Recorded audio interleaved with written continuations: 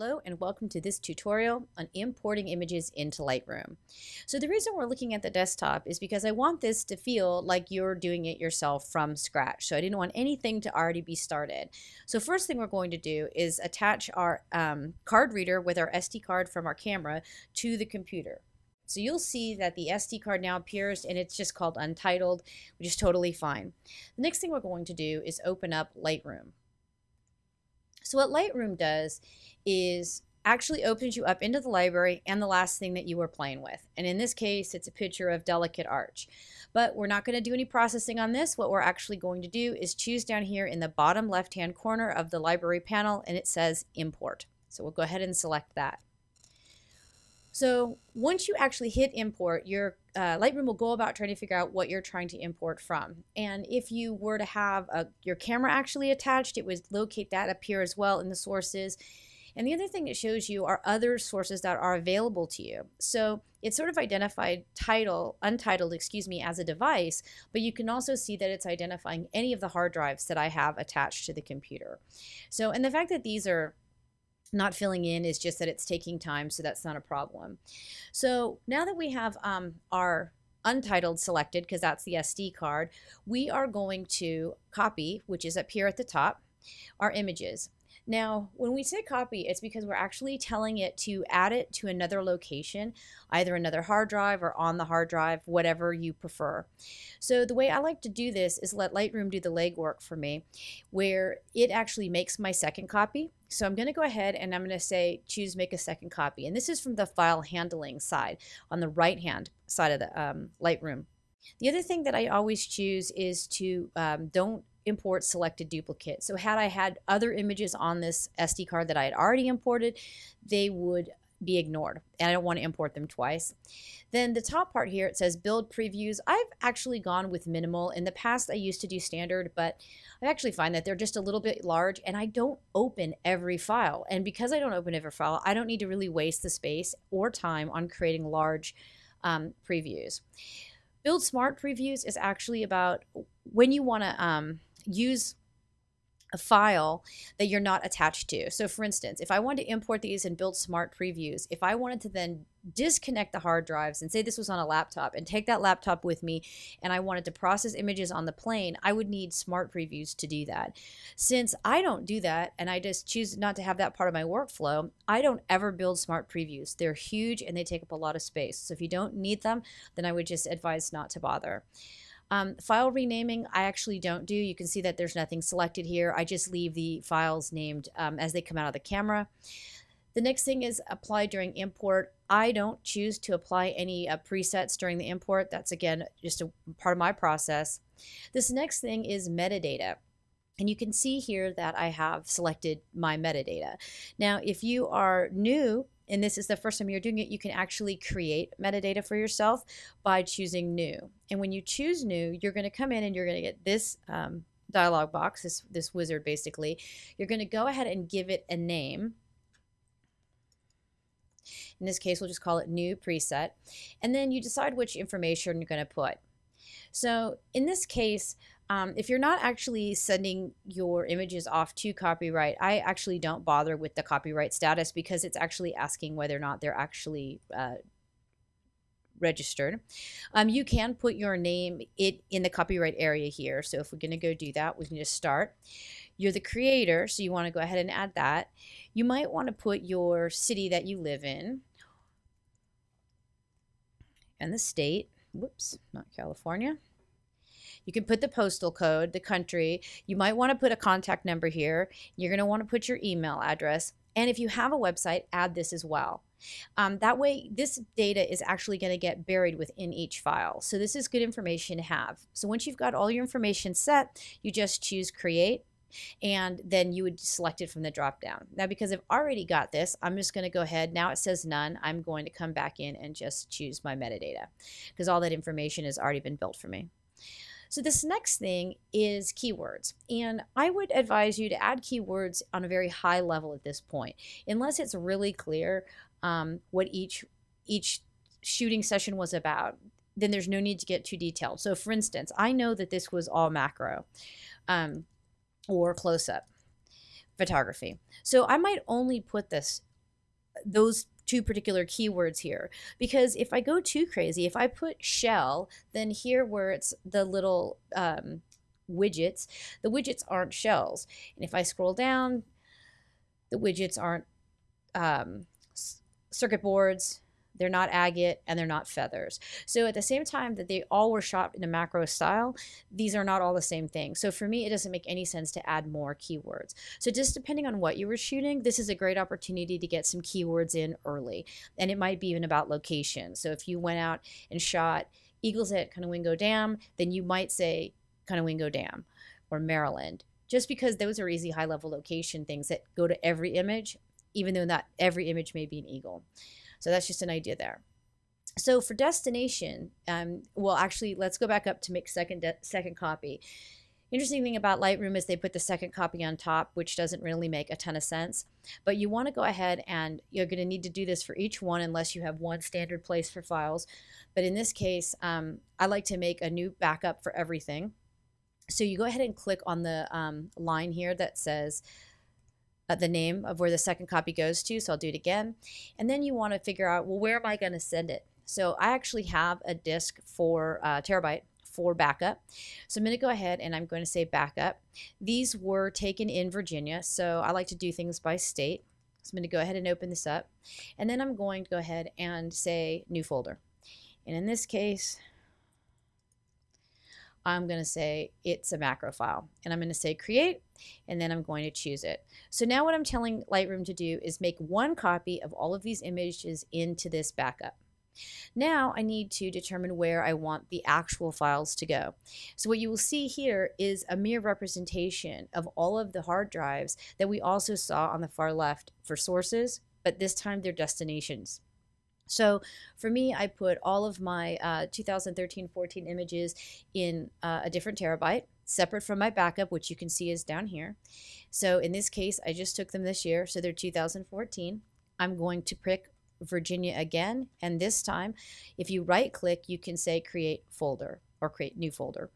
So go ahead, looks very much the same. I'm going to hit new, and I want to call it the exact same thing. And I just do this so it's easier for me to find them if I need to. I say create, and then I say choose. So now I've done everything that I need to do for Lightroom to figure out where the images need to go. And that's about it on this side. And I think I'm ready, so I'm just going to go ahead and say import. And you can see we go back to the library because we can be working while this is importing. And if you look in the top left, you'll see the little status bar going across kind of slowly. So I'm actually going to hit pause until this is done. But until then, I'm going to have just a couple of things to explain. If you want to see what's actually happening in your import, you can actually come in and find the file, and you can watch the number change. And you can also see the files populate. So you can see that the things are actually working in the background while the status bar is moving forward. Okay, now we can see that Lightroom is nearly done importing and has finished. So really kind of the next step, or how I would approach this next step, is I would start selecting things and actually doing some keywording. So here I've selected the first image in the entire folder, and I select down to here because these are all shells, and I might come back here now and say shell.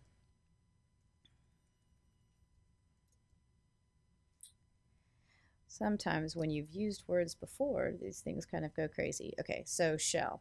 And whatever else. I might say spiral. Now the thing that I would suggest doing is to actually get kind of creative. And sometimes, try to think about whether or not something speaks to you in a different way. So it's easy to do keywords that are super obvious, but do they evoke emotion? And in this case, I'm not going to go through this whole process, but you get the idea. So I would go through all the shells and say shells and spirals and rule of golden ratio, or all these other things that might come to mind. I might come down here, talk about compass faces and sprockets. I might select these and say circuit boards, computers, soldering, and so on and so forth. And then once you've kind of done all the obvious things, think about whether or not any emotion come to mind that you might be able to then use this if you were interested in putting your images out for, like, say, stock photography. Because stock photography may be looking for compass faces or peacock feathers or agate, but they also look for ideas. They want messages to be conveyed. So keywording can be a great way to facilitate future keywording or having your keywords available, whether you put your images on Flickr, Facebook, 500 pics, or stock photography. Anything that you keyword here is going to carry out when you go and export. So that's just an idea. The other thing is the more you keyword, Lightroom will save keywords, and they have they'll provide suggested keywords. You can do keyword sets. So there's a lot of information that gets collected as you go through the process. There's some quick edits that you can do in the library module, as well as finding your metadata. So here's the metadata that I added in the where I showed you how to create your own metadata, as well as the information that's resides in the file to begin with coming out of the camera. If you have services attached like Flickr and there's comments that get built into that, then once you've uploaded and you've synced your Lightroom to Flickr, it will actually retain the comments here for future reference. So that's it in terms of how to get your images into Lightroom. One of the things I like to show you is a trick of mine, because in this particular case, I actually shot JPEG and RAW, but I like to process my RAW files primarily. So one of the things that I like to do is to sort these and color code them. So I'm going to show you how to do that. First, we're going to go ahead and choose text. So this is a way of filtering. This little bar here gives you some choices for filtering. So I choose text, and in this case, I'm going to say file name, and I'm going to look for ends with. And I am going to put the raw file. Now, a RAF is a raw file for Fuji, and I shoot Fuji. So now what I've done is I've actually selected all of the raw files in this folder. I'm going to go ahead and choose Command or Control A to select all. So you can see everything is now selected.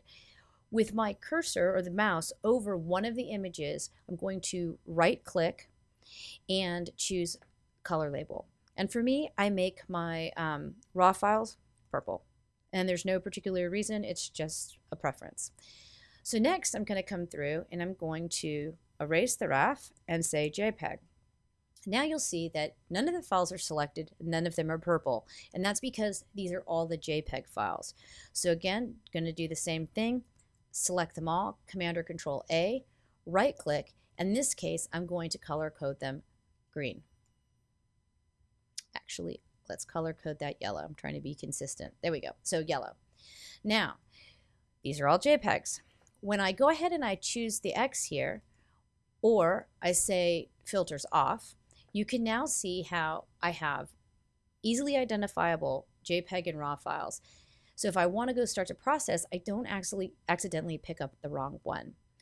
So the next thing I might do is actually go through and decide if there's a particular image I like better than another image. So I would go by rating. And at a quick glance, I mean, I haven't gotten into the details and I can always crop, but I guess at a quick glance I'd say, well, this image that I've selected is a raw file. It has some keywords in it. That's why this little tag is here. And I'm going to go ahead and rate it as a 1 because I actually like the fact that I didn't have any corners. You know, here you can see a little black corner. Here you can see 2 black corners. Well, this one I filled the frame. So if I was going to sit down and actually just start to process, I'd probably pick this image first. Now I would go through actually having these bigger, and to make them bigger you can just double click them, and I would start going through this process without giving a lot of thought to how the image looks, you know, other than just trying to decide if I want to bother with it. Now I have a little corner, but that's easy to fix, and I would start going through the entire file and just identifying things with a 1 that I might want to come back and look at later. The reason, and just as an example, I'll go ahead and I'll choose this one as well, just so you can see why. Then I can come back afterwards and say, okay, now I want to filter by rating. And I want only the things that I've selected as a 1. And I use this to refine. So now I might come in and look at all my 1s and say, well, you know what? I like this one. I want it to be a 2. Then I would choose filter by 2s. Now I have all the images that I like a little bit more. And I would go through this process until I feel like I've gotten, you know, 100 or 1,000 images down to 10 or 15 that I care about processing. And then I would go about processing them. So this is just a way to refine the selection, remember which ones you liked, and then not have to be caught up with all these other images that you kind of like but you're not ready to process. So that's what I use sort of the ratings for.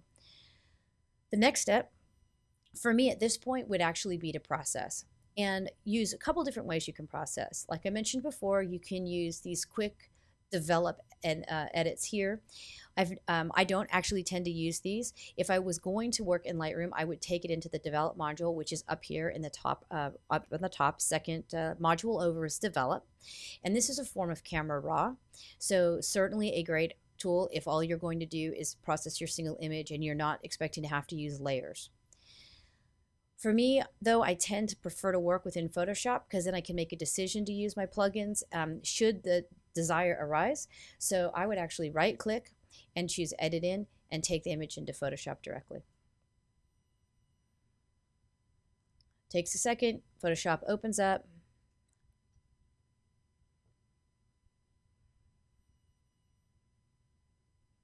And there we go. So from here, I'm just going to go about processing my image. When I'm done processing my image and I hit save, and I'll do something just, quick, because that way you'll sort of see what I'm talking about, how it brings it back in. All right, so all I did was add some contrast, brightness and contrast. I want it to be notable. Whoops, can't do that on a single layer. Want it to be noticeable, so when I take it back into Lightroom, you can see what I'm talking about. So, and I'm actually going to do the contrast from here. Now, I'm not going for anything kind of perfect here. I am simply just trying to make enough of a change in this image so that you can see how it looks and that it looks different from its original. So now that I've done some processing, I'm going to go ahead and save. You can just do Command or Control S. The image will save. You can see in the top right that it was counting. Now that it's done, I can go ahead and close the image in Photoshop. And I can either close Photoshop or just hide it. And now you'll see I have two images here.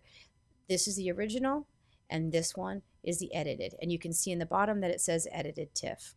So the cool thing about the way that Lightroom and Photoshop work together is that when you're done processing, Lightroom will absorb that right back in to the library, which means now you can move forward. If I thought this was a done image, I might come in here and go ahead and just make it a 5.